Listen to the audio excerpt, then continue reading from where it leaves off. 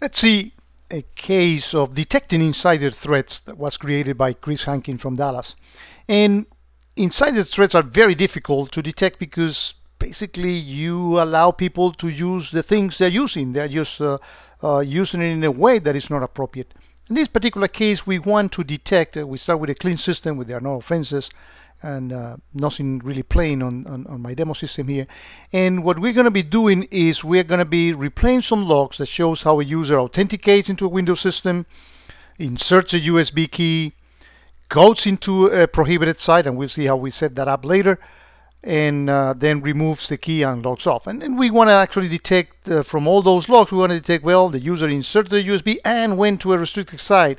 That is the thing that is going to trigger the detection in here. So we start by getting the user to log in, and we see that window guy log in.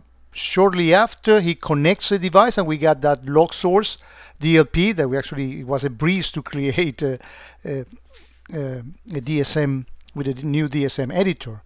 And we see here the blue code proxy logs, and we see the user removing the USB device and logging off. And you see that's all these were done by the same user, RSD. And what's going to happen is that this particular action, the combination of inserting a USB key from those DLP logs and our blue code proxy indicating that he went into a site, and we have that site represented as a prohibited site. And when we did that, let me actually show you that. We created a reference set that actually contains those restricted sites. And here they are. And we put 6 in there. One of them being wikileaks.com, wikileaks.info, pastebin, wikileaks.org, etc. So we put in there, you can actually put whatever websites you don't want your employees to actually go there.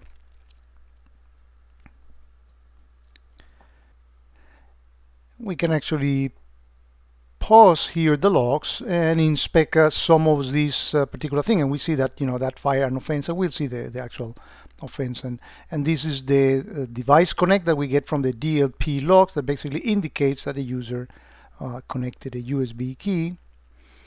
And the other one is this TCP hit, that's the blue code proxy that indicates that he actually went to one of those sites that we don't like, that wikileaks.org. So we extracted the first part of that URL, which is a custom property, and detected that he went where he is not supposed to, and that actually made, let me refresh you the screen, and actually made an offense fire.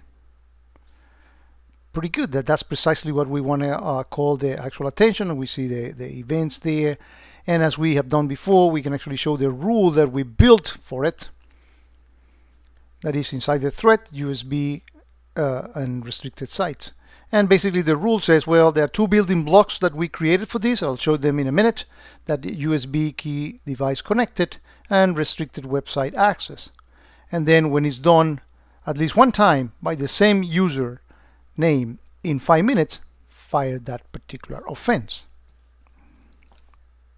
And here we are in the rule looking at the building blocks, and we are actually, let me show you those 2 building blocks we created for this.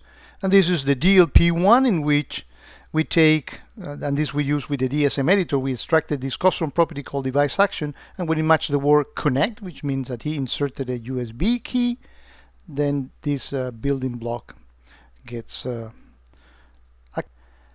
and the other building block is this restricted website access, and which is only when this is coming from blue code proxy, which is what the things going out, and from the blue code we extracted this custom property, which is the site, which is the first part of the URL, and that is contained in the restricted website, the reference set that I showed you before. Fire an offense. It is that easy to detect this and many other cases of insider threats using QRadar.